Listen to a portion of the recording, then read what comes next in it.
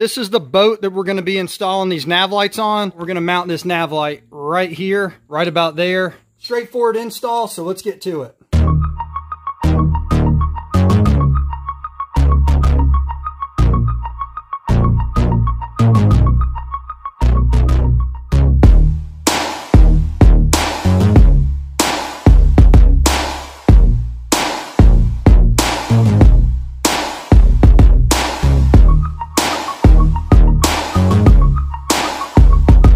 What's up, cousins? Anthony Jones here with Brigade Boats, and in this video I'm going to do a step-by-step installation of these super tiny LED navigation lights. They have a 2-mile visibility. They are US Coast Guard approved, and I'm going to show you how I put them in and also how they turned out, so stick around.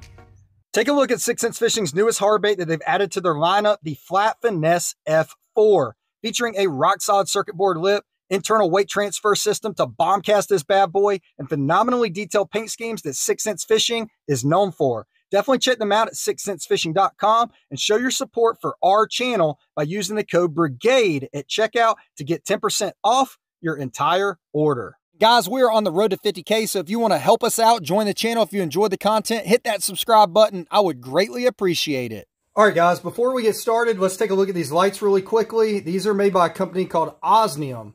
Osmium is known for their LED light technology. They have their own website, although I purchased these on Amazon. And I will tell you, these are not cheap. I'm using these on my personal John boat build, and I showed it to my customer, and he was like, man, I want to use the same ones on my build. These are the ones we're going to install today on my customer's boat build. It says here, US Coast Guard approved 33 CF 83.810 meets ABCA-16. I don't know what that means, but they're Coast Guard approved. 2 nautical mile visibility. They're super, super tiny and just really, really cool looking. These are them, guys, and if you can just see how small they are, and you heard that, these are actually aluminum.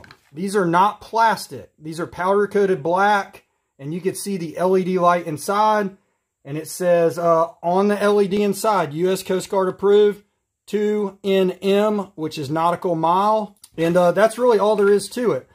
Straightforward install, so let's get to it. All right, guys, so this is the boat that we're going to be installing these nav lights on. This is a low 170. It's a 17-foot aluminum bass boat. I'm doing a full build on it, and I'm getting to the tail end of things, just doing my final wiring, which is why we need to get these nav lights in place. As you can see, it's got a very aggressive hole to it, and this side flares out. We're going to mount this nav light right here. Again, it's a side mount, and the same thing on this side. Right about there, and we're going to measure everything out, drill some holes, get these things mounted up. Now, installing these is going to be different depending on the boat and the hole design and all that jazz. This one has kind of this bow that does this, and there is just no way to get back in there. This side's got pour foam. It just, really the only open area was here. There was a small hole here for some stock electrical panel that was up here, and all I did was simply extend it and make it bigger. And then I cut one identical to it on this side. That way I could get back in there. And as you can see, the nav light's going to go right under here. And I can reach that hole through there. Same deal through here. So the owner will have access if he ever needs to replace these or get to the wiring. Long term, both of these holes are going to get covered up with some panels. They're going to look really nice, but that's going to be at the end as a finished product. All I'm doing here is just visually seeing kind of where I want these to go. Right about in there. Looks good to me. Up towards the front to kind of get that light to illuminate out front as best as possible. We'll just trace this out. Kind of looks good to me. This boat's going to get painted a contrasting color to offset the bottom coat. So this will kind of match that bottom coat. I know you guys probably don't care about that, but from a design standpoint, I think that'll look good with that nice little bit of color around that light. FYI, I took a step back and looked at it and realized that was just a little too close to the front, so I shifted it over, like that a lot better, gonna move forward. So we gotta drill a hole to fit these bad boys in the side of the boat, and let me show you kind of how this works. It's got these two on the back that screw in. As you can see, we're gonna remove them. Now remove them completely. All right, I need to drill a hole to the closest diameter I can get it of this size. So I'm going to look at my hole saw bits. Got some different ones here. I've got a whole set. An inch is going to get me. So we're going to run with the 1 inch, which I use a lot. Before I drill any holes, I want to show you I marked the center. I measured over, ended up being 5.5 inches, and then 1 inch down to the center of that. So all I did was take my tape measure, transfer that 5.5 inches over, made a little dot, measured 1 inch down. I'm going to use a Ryobi impact to drill the pilot hole. I'm going to come back with my Ryobi with a 1 inch hole saw. There we go.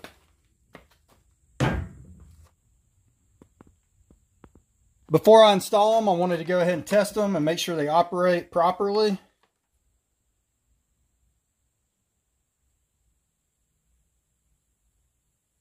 And just a note, they mark these with green tape for the green and red tape for the red.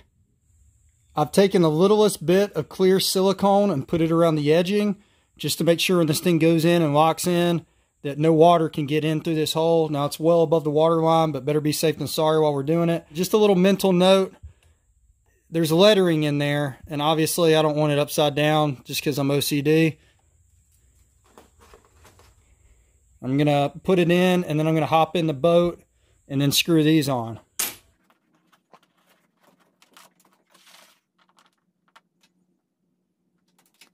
This is the clear silicone that I use. This is GT2100, and I love this stuff. It's nearly bulletproof. It grips really well, and it cures super fast, so perfect for a project like this to hold those nav lights in place and create a nice permanent seal. Of course, another option is 3M 5200. I've used that before. It works great. It doesn't cure as fast, and it's white, which I don't necessarily like because it could get all over those nice nav lights and just one more thing to clean up. And I've actually installed these same nav lights on a boat build that you will see in the future on the channel. And I used a step bit on that deal.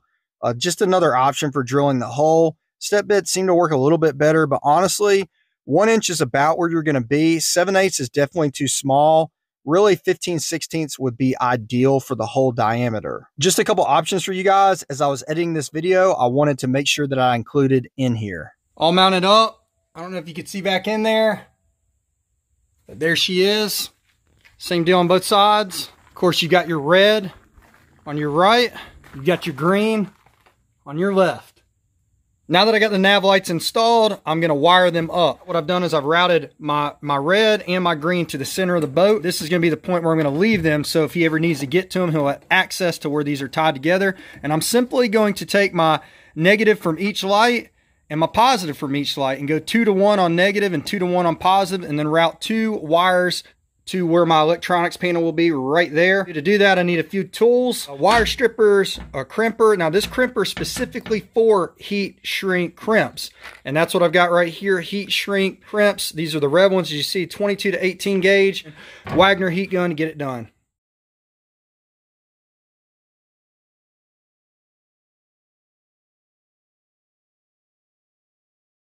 All right, all wired up, added some zip ties, just kind of clean it up a little bit. You can see how these heat shrink connectors work really well. Kind of some glue squirts out the end, seals everything up nicely. I'm just using some marine gray wire, guys. I've got a lot of different colors and scraps. This is yellow, we're running for the negative, blue for the positive. At this point, run these through and then snake my wire back to the back of the boat to that panel where my electronics are. So wiring connects there, routes around, pops out here, feeds along there, goes through there, goes in here to this tube, and then pops out here to what will eventually be the electronics panel inside of a hatch for this entire boat. Everything in here is labeled. As you can see, here's the nav lights. Now, I'm not to the point of doing the final wiring and connecting all these to the fuse box and switches, not just yet. This boat's got to go to paint. I've got to deck it, and then when it comes back from paint, it needs hydro turf. And once the lids are in and everything is turfed, the very last thing I'll do is hardwire everything in. So we're just going to fast forward to that point. And here we are, guys. The boat is all done. Came out beautiful. Full build video on this boat. So if you want to know all the ins and outs and you hadn't seen the build video, check that out. But here's how the switch panel turned out. And I'm gonna get inside the boat, show it to you from the other side, and show you how everything's fused. And there she is, guys, from inside the cockpit. Switch panel location. There is the nav light. When you turn it on, it lights up, lets you know the accessory is on. Turn it off, light goes dark. These are 5-pin switches. I only use 3 of the pins. I'm not going to go super in depth with wiring because I have wiring videos, and there's a lot of wiring videos out there on YouTube. So you can look that up, but I will kind of tell you what I did with the leads coming from the nav lights. Let me show you where the fuse box is, and then I'll kind of quickly go over the wiring. Here is the fuse box. But essentially, if you remember up front, we had positive and negative, 2 into 1, 2 into 1 on the negative side. Feeds through, and it actually goes right down here to that negative bus terminal at the bottom of that fuse box negative bus terminal combo. Now, the positive lead from the nav lights actually goes into the back of the nav light switch to one of the pins. On a second pin is a lead that jumps off of the switch and then feeds in here to the fuse box right there at the top where that 5-amp fuse is. And that lead there goes back to the switch. And then this is power from the battery. You've got 8 gauge coming in the top and the bottom for negative and positive. Batteries are in here running 3 amped outdoors lithiums. And that one to the far left is the accessory battery that powers everything in this boat. Battery lead goes around, goes to the fuse box on the positive.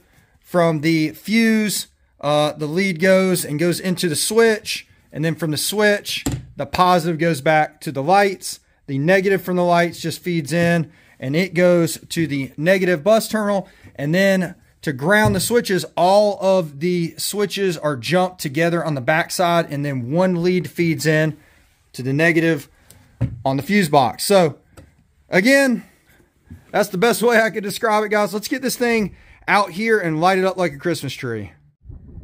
All right, guys, got her pulled outside of the garage, got the deck lights and cockpit lights on. Give me a little bit more visibility. Gonna go ahead and apologize. A storm is coming in and it's starting to get pretty windy out here. So if you hear some wind, my bad. There is the nav lights turned on. And they are super bright. This camera is not going to do them justice.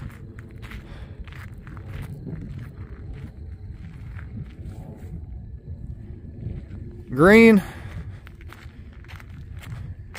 and red. Again, U.S. Coast Guard approved. 2-mile visibility. And they look really, really nice. And they are super sexy on the side of that boat during the daytime. Just little tiny shark eyes. But that is about it, guys. I hope you enjoyed this video. I hope there's something you could take away from it. And if you're looking to install some really awesome LED nav lights, I think these little guys can fit the bill for you. We'll catch you on the next one, guys.